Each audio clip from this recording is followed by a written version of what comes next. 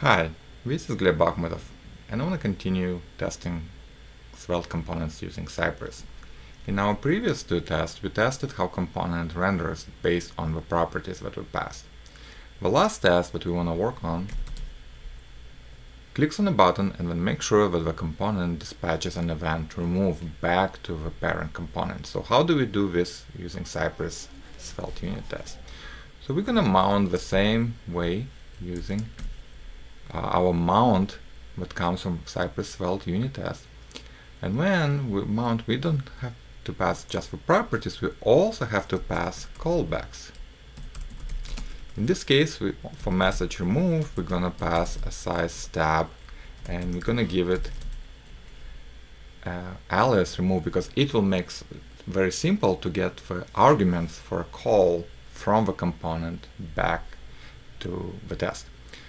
So we don't need to do this. We just have to say, oh, we are firing an event using sub test ID.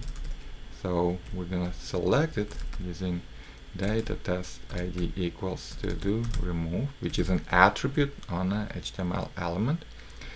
And once we get it, we're gonna click.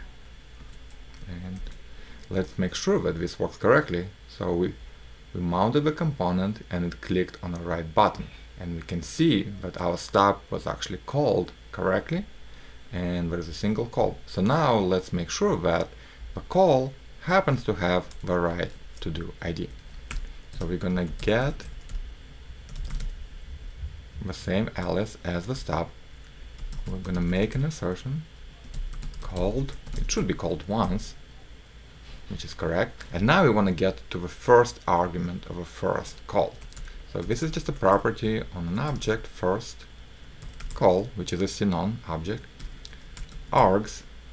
And now I don't particularly remember what's inside the argument, so I have to pop DevTools and click on the command, and it yields what was actually right there, the result of this command. So in this case, we can see that this was an array with a custom event, which is what is fired by the component. So in this case, we can see it has a bunch of properties, and the detail is what we're trying to get to. So what we have to get is from the array, we'll get the element at index 0, and then detail. Right? And at this point, it yields a value, and this value should be equal to the to-do ID. Should equal to-do ID. And it is correct. So we just confirmed that when we create a component and the user clicks on the remove button, we get notified by a message, and the message with detail is the right to-do ID to remove.